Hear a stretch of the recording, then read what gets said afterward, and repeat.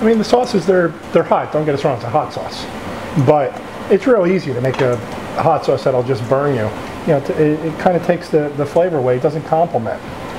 So that was kind of the idea we had, is something you could eat with, something you could cook with, and something that a non-hot sauce person would not be intimidated by trying. I mean, it's a little hotter than Tabasco, don't get me wrong. It's not mild, but it's not something that's going to kill you. Gary and Tony, two fast friends since becoming neighbors on Water Street in Castine about 10 years ago, have, like many men, and people in general, had a few beers and come up with an idea. But unlike most of us, who either forget the idea or, in the light of day, come up with 100 reasons why we can't do it, they followed through, and Castine Condiments was born, producing 3 signature hot sauces: the Backshore Burn, the Black Fly Bite, and the Baron's Blaze.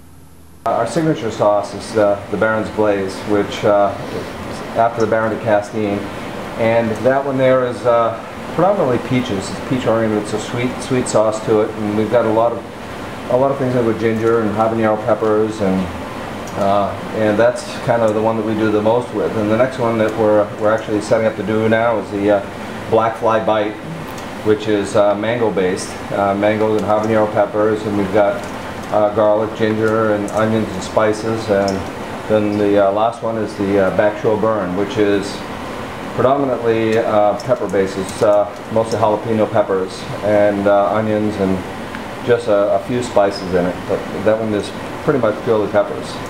With the sauce's complex and very pleasing combinations, it is obvious that the two are no novices in the kitchen. Tony worked all through high school and college in restaurants in New York and New Jersey, and Gary, along with his wife Carolyn, owned Dennett's Wharf restaurant in Castine for 22 years.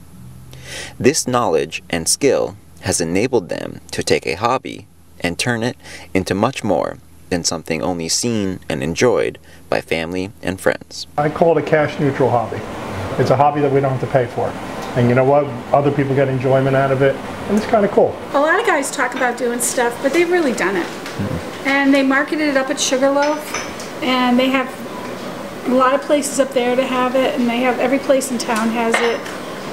My oldest son sells it out in California, and you know, people really like it, so it's fun. No, I'm actually proud of them.